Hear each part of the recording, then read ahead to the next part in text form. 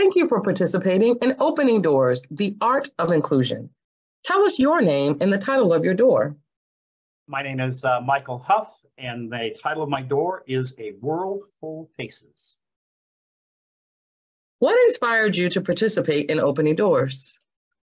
I've been teaching for about 35 years, and I've worked with all sorts of students from all backgrounds, all genders, and I was really excited when invited to submit an application. I just thought it would be a great way to kind of express myself and, my love of all people. What materials did you use for your door?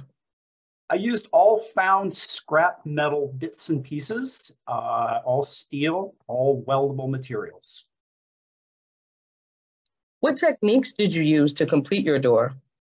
I started by laying everything out on tables. I've got a great big table, and I spread all my bits and pieces out, and I looked for relationships between elements, and I looked for faces that were interesting, that had different expressions and different things like that. Once I had it kind of roughly laid out, I welded all the parts together so they had a whole pile of individual faces. And then once that was done, I organized them. I laid them out, building a frame, which was then mounted to the door.